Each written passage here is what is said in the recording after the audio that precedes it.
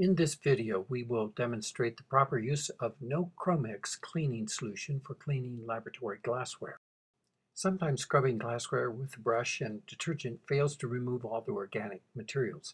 Consequently, water beads up on the neck of flasks or inside pipettes or burettes. Various cleaning solutions can be used, but one must keep in mind that they're dangerous if they get on your skin. We will be using a solution that contains both concentrated sulfuric acid and a strong oxidizing agent. If you use this cleaning solution, wear gloves and goggles and work in the hood. Paper is used in the working area so that spills will be obvious to users. If you spill, immediately pour sodium carbonate on the spot and ask your instructor for assistance.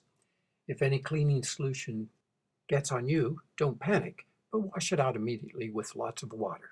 In this video, we will demonstrate cleaning a pipette. In addition to the storage bottle for cleaning solution, you should also have available 3 small beakers for manipulating the solution, a wash bottle, and 1 or 2 paper towels. Since the stopper sometimes is wet with cleaning solution, you can grip it with 2 fingers of one hand and hang on to it while you pour some solution into one of the small beakers. 30 or 40 milliliters should be plenty. Clean up the bottle with a paper towel before you set it down.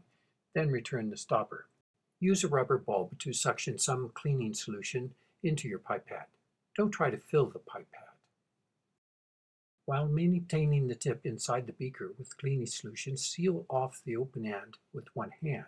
With a paper towel on the other hand to catch any drips of solution, lower the upper hand toward the second small beaker. Be sure it is in place to catch any liquid coming out the upper end of the pipette.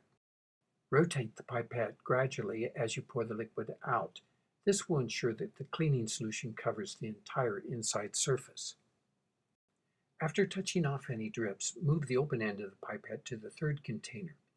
Rinse the outside of the pipette using the washer bottle.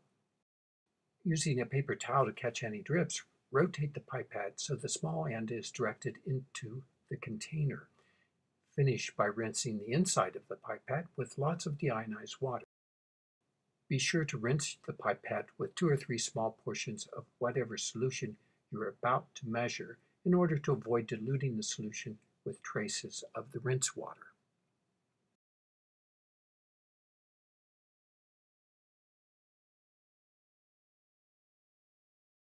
Cleaning solution can be reused, so return the liquid from both small containers to the storage bottle for the cleaning solution.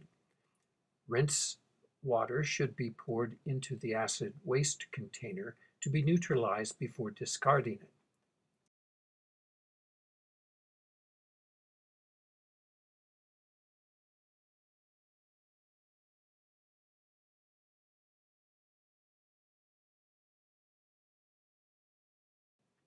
Be sure to clean up when you're finished. If you have dribbled cleaning solution, pour a little sodium carbonate on the spot to neutralize the acid.